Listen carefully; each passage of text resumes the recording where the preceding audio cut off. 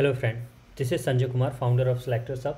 Welcome back. Request you, if you haven't subscribed to the channel, please subscribe to the channel so you don't miss any upcoming innovation updates and such kind of concepts on Selectors, SelectorsHub and TestCase Studio and a lot more. Great, thank you. So how can we handle the closed shadow DOM? So whenever we talk about like closed shadow DOM elements, generally and the concept itself is that we cannot inspect them. We can inspect them, but we cannot write these selectors for them. We cannot locate them.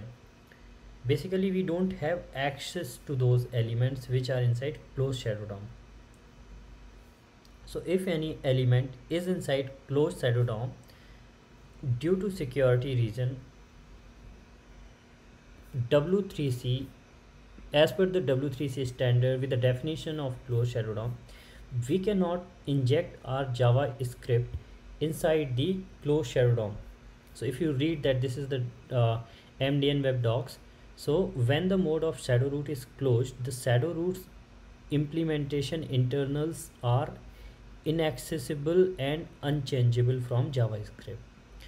So this is the fact, and this is the region that we cannot inspect any element. I would say we cannot write the XPath and then we can inspect that. We can locate that element through automation or through JavaScript or through any automation API. If we cannot access that element which is inside closed shadow DOM. So in this kind of situation, how can we write the select, how can we perform some action, how can we if there is any input box, how can we enter the value inside closed shadow DOM elements? So let's see what could be work around for this kind of situation, because it's been quite some time that many people have asked me how can we handle such kind of closed shadow DOM elements. So here I'm sure you must have checked that web page which I have recently created and developed to practice, to learn more such kind of concepts related to selectors, XPath, etc. Here this XPath practice page where you will find all such complex scenarios. So here if you see, just scroll down, there is an field like enter password. So let's inspect this element and see if this is inside shadow DOM or closed shadow DOM. So you can see that this is inside closed shadow root, and in fact here if you open SelectorsHub, this will let you know that this element is inside closed shadow DOM, okay, which is inaccessible. So what can we do in this kind of situation? In this kind of situation we cannot directly access this element. We cannot write the cssSelector for this element to access this, and then we can use that in our Selenium script. Okay, so what we should do in this kind of situation? So this is a workaround, guys, to enter some value. If we have to enter some value in this field through Selenium, then how can we enter? So this is a workaround I'm telling you. We cannot locate this element, we cannot write cssSelector for this element and then we will use driver dot find element or the Java or the code which we use to switch inside or to get the access of shadow DOM, whatever you would say. So even that JavaScript executor will not work in this case when you have the element inside closed shadow DOM.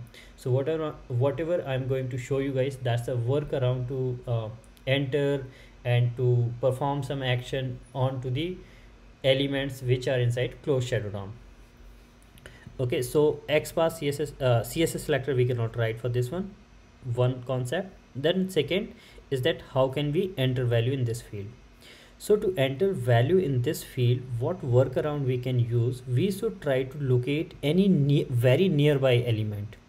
For this element, if you see in the DOM, this input just above this shadow root, try to see some element here. Just above this closed shadow root, see some element is there. This is a div id user password. So what we will do, we can get this element. Okay, so this, for this element here we got the XPath CSS selector, and we can see that this is neither inside shadowdom or anything like that. This element is on the like basically the top level DOM element. So we can, what we will try to do here, we will try to click on this element. We will click on this element. Basically we will put our focus on this element, which is the very near to our element, which is very near to close shadowdom element. So we will try to put our focus on this nearby element, and then from there we will press tab key, so our focus will come inside this, and then there we will use the action class to enter some value here. Action class we will use to enter the value in the element, in the box where our cursor is currently focused. So let's see how can we do this. So here I have written a piece of code, very simple code, to open this website selectorshub.com/xpath practice page. After opening this website, what we need to do, we need to click on this nearby element to our this. So here is the XPath, we got CSS select, everything we are getting here. What we will do, like we'll turn on this. So you see that here here if you turn on this, we got the complete command. So let's copy this XPath command from here and we'll paste this. And what we want to click on this. So we have clicked on that. Now after clicking on that, we will use the actions class here. So actions class, like you can use the Selenium actions class, I'm sure you must be aware about that. Actions and new actions, here we'll pass the driver. After this, what we need to do, we need to press the tab key. So act dot send keys. Here we need to enter the tab keys. So keys dot tab dot perform. I would request you guys, please learn more about actions class if you are new to how to use the actions class. Then after putting, so this, what this will do, this will basically put our focus here in this box. After putting the focus, we want to enter some value. So act dot send keys, and then we can enter some value, let's say ABC 1 2 3 4 5. So this will enter the field there, and then dot perform. Okay, so this piece of code, what is it is doing, first we are clicking a nearby element which is outside the closed shadowdom, and then after that we are pressing the tab keys to enter the value in that. So let's execute this and see if we are able to enter the value in that element.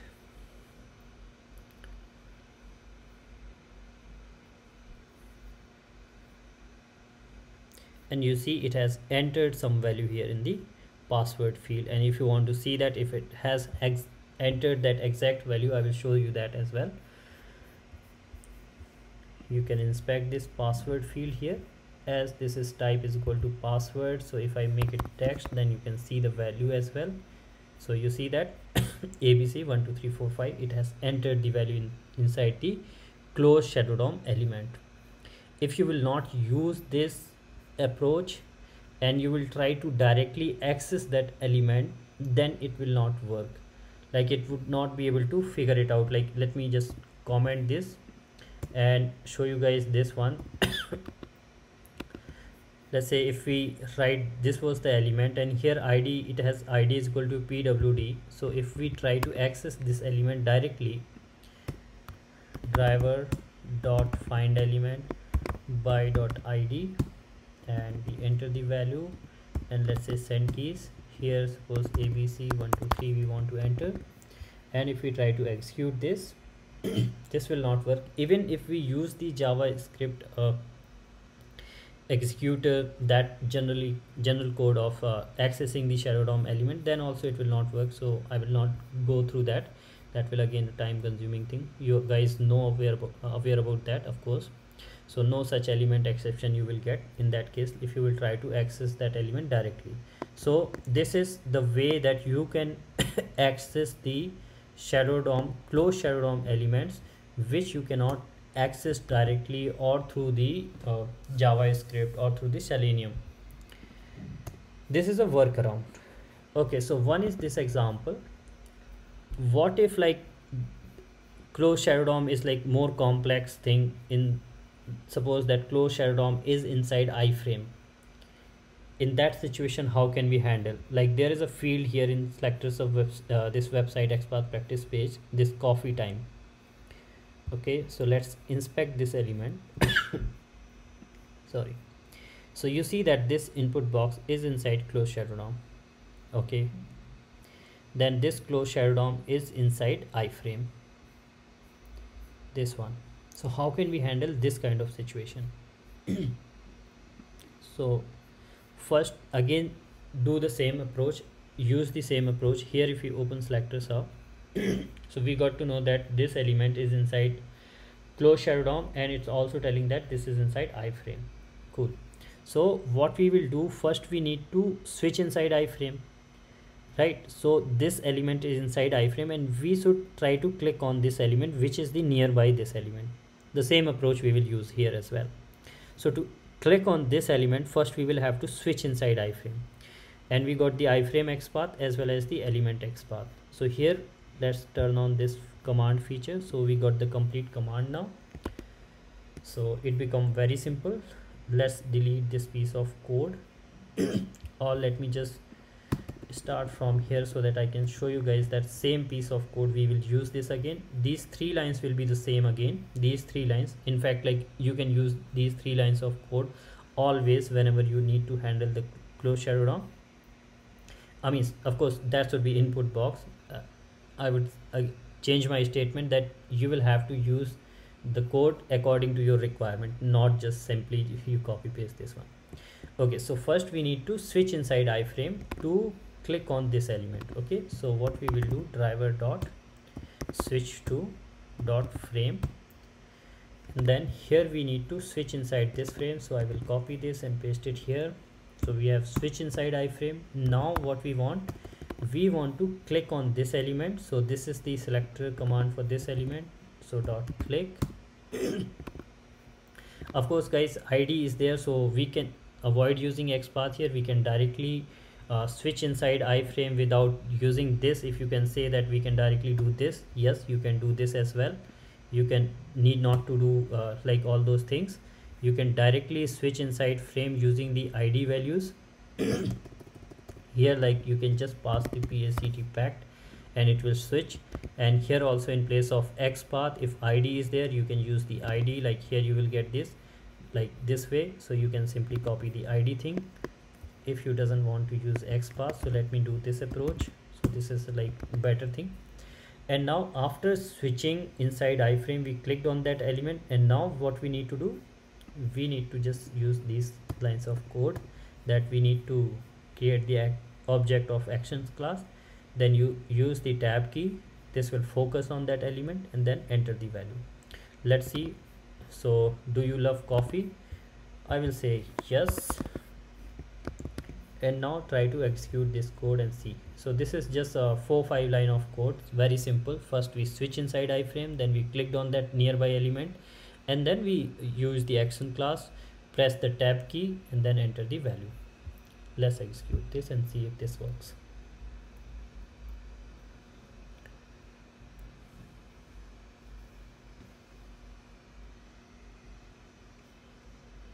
Perfect. So this worked and it has entered the value yes here. So we have seen that how can we handle the closed shadow DOM element which we cannot locate through JavaScript or Selenium because of like very obvious reason, as they are inside closed shadow DOM, and inside closed shadow DOM elements are inaccessible. So we will use some workaround like actions class. We can use it here to perform some action on them. Like we can use some keys to focus there, then enter the value, or like if that is a link or something we want to click, then first we will focus on that, and then we can press the we can use actions class to press the key. So this is how we can handle the closed shadow DOM elements, guys. I hope you have learned something new, and this will help you like in many ways like to handle closed shadow DOM elements in your workplace, as well as like if in any interview or anywhere you get this kind of situation where you will have to handle closed shadow DOM elements, this will help you. Please let me know in the comment section if you want me to create some tutorial on any such kind of scenarios where you are not able to handle the elements through selectors or some kind of difficult situation. Do let me know your scenarios. I would be really happy to help you guys. And do share this video, subscribe to the channel, like it, and let others know so that it will help them a lot, because most of us like have this I mean, of course, because the concept itself that we cannot handle we cannot access the closed shadow DOM elements. Because of that, we used to, like in the past, we used to keep ignoring that that we cannot handle them. But yes, we can do that. There's some workaround. So yeah, so this is how we can handle them. Thank you so much guys. And if you want to learn more about such kind of concepts in very detail, all those things like how to handle these iframe, how these things are happening here, and we are getting the complete code through SelectorsHub, and different kind of situations like nested shadow DOM, nested iframe inside nested shadow DOM, all those things. If you want to learn, you can join SelectorsHub training here. Also, like if you these timings and date doesn't suit you, you can take these recordings from here. These are the live trainings, so you will really learn a lot deeper concepts. This will help you guys a lot in your day-to-day work to improve your productivity, knowledge, as well as they will help you to grow in your career in interviews, etc. So do check out this. I'm sure this will help you guys a lot. With that, thank you so much for watching guys. Have a good day. See you in the next video.